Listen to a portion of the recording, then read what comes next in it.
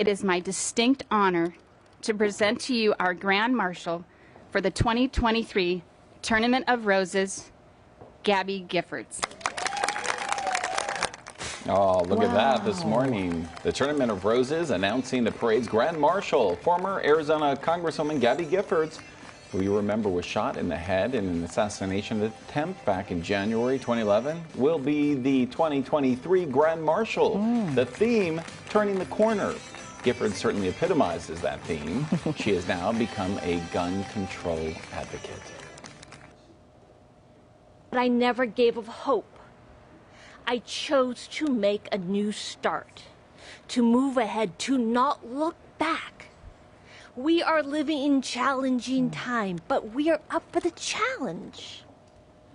Well, the tournament president called Giffords a trailblazer.